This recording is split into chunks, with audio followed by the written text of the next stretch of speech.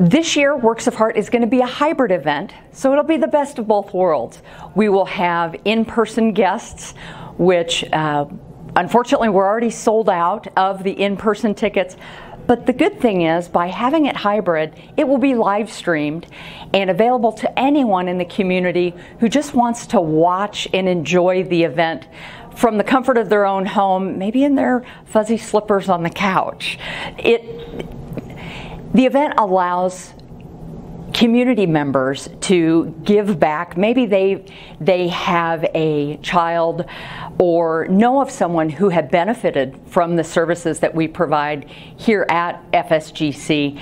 They can still get involved and not be on site. To celebrate our FSGC clients for their artistic abilities and their creativity, all to benefit the agency as we are currently constructing a new building here on our campus, a youth crisis and recovery center that will include 24 beds available for kids who are in crisis, as well as a residential substance use treatment program.